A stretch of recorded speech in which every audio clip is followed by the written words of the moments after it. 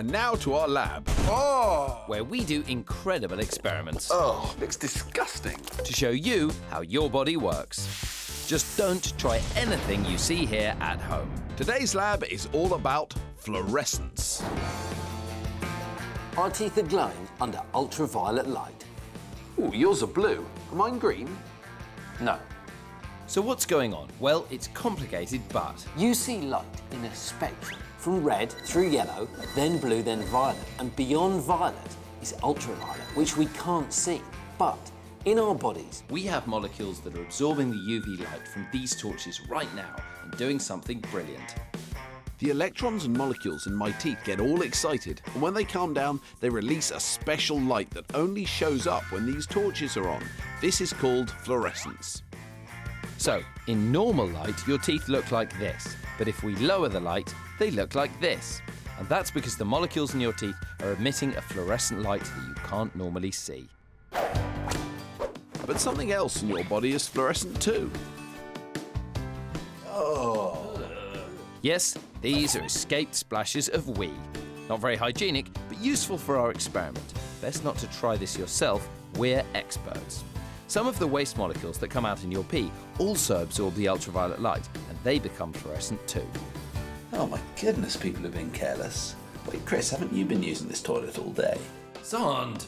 So, if we fluoresces under our UV torches, you know what this means, don't you? What? That your body makes invisible ink.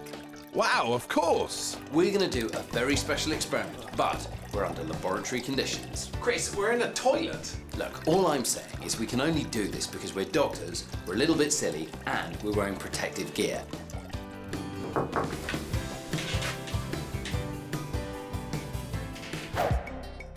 So, now that we've got Zand's wee, it's on with the invisible ink experiment. I'm going to ask Zand 3 body-related questions, and he's going to write the answers in his wee. But we won't see what he's writing because we're about to prove that Zand's wee is invisible ink. It's quiz time! Question 1. What is the only part of the body that can't repair itself? It's a toughie, this one. Will Dr. Zand get it right? I'm done. Second question. What is the body's largest organ? This is a good question. I know this one. You done? I'm done now. Good. Finally, how many litres of urine does the average human produce every day? The amount of wee you produce is very related to how much you drink in a day. That's the end of quiz time. It doesn't look like you've painted anything. No, I have. It's right there in my own wee. I did it. No, I know. You painted in your own urine. That's why we can't see it. But if we turn on the ultraviolet light, it'll reveal how many Zand's got right.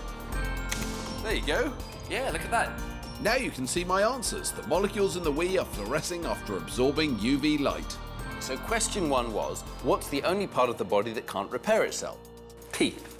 Well, actually, it's the enamel. I think we'll give you the point. Yes. Question 2, what is the body's largest organ? Skin? The skin is right. Finally, how many litres of urine does the average human produce in a day?